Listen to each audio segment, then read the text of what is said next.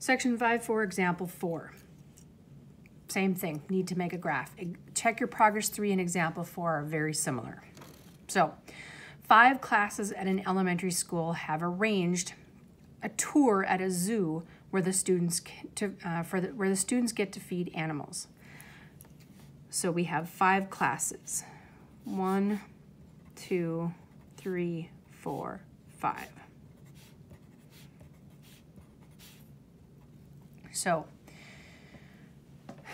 class 1 wants to feed elephants, giraffes, and hippos. So anybody else wanting to feed elephants? Well, class 2. So 1 and 2 have a conflict for elephants.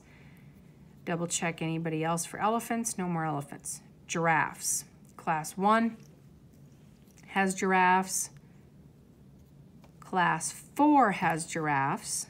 So there's going to be a conflict with class 1 and class 4. And no more giraffes. Hippos. Class 1 has hippos. Class 5 has hippos. Conflict with class 1 and class 5. Now I move on to class 2. Monkeys. 2 and 3 want to do monkeys, so there's a conflict between 2 and 3. Rhinos. No more rhinos. I already took care of elephants with class 1. All right, so class 3, monkeys. I already have that one. Deer. Nobody else wants to feed the deer. And sea lions.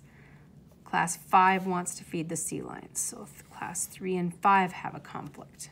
Moving on to class 4, parrots. Nobody else wants to feed the parrots. Giraffes and polar bears, we're going to have class 4 and 5. And then I should have them all. So if the zoo allows animals to be fed only once a day by one class of students, can the tour be accomplished in 2 days? Okay, so what they're looking is this too colorable? Assume that each class will visit the zoo only on 1 day. And if not, how many days are required? Okay, so we can't just answer, is this too colorable? They're giving you the rest and they're saying, if not, how many days are required? Okay, so I'm going to start with class number 1.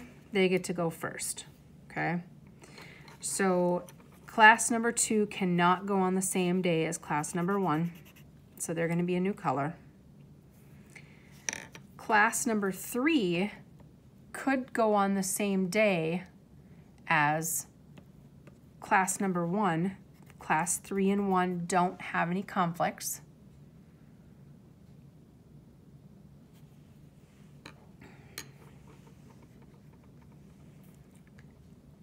Class number 4 cannot go on the same as 1, but could go at the same day as 2 or 3.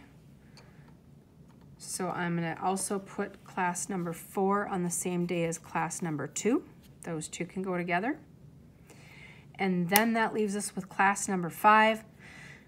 Unfortunately, class number 5 cannot go the same day as 1 and 3 or 4. And so class number 5 is going to end up having them need a 3rd day. Okay. Now I go back to the 2 color theory. Look at this. 1, 2, 3. Odd circuit, not too colorable. I'm going to need at least 3 colors, and I came up with 3 colors. So now we have to write their schedule. So on day 1, I would have